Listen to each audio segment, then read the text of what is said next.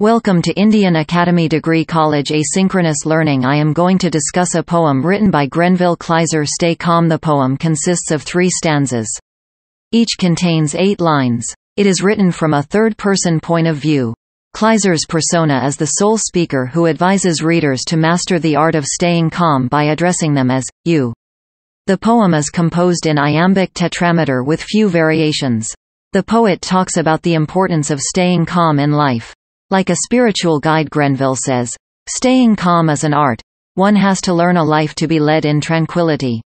The poem begins with implications of what we say to others in anger. The harsh words harm the mental peace. In order to maintain calm, one needs to cut down on resentments. When the mind is peaceful, the ill thoughts are naturally vanished. The second stanza delves deeper into the facts of getting angry.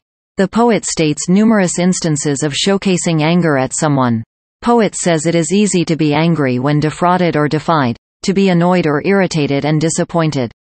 It is worthwhile to win a battle of self-centeredness and hatred or bitterness. One must learn to remain silent to overcome the negativity of mind. It is worthwhile to win a battle of self-centeredness and hatred or bitterness. One must learn to remain silent to overcome the negativity of mind. The last stanza is the testing phase of anger. The poet advises, if you are to keep your mental balance, when challenged or attacked suddenly by the enemy or may be in any dangerous situations, you still remain calm and poised amidst any disturbances around. The poet in the last few lines reiterates to show the mastery over anger and stay calm.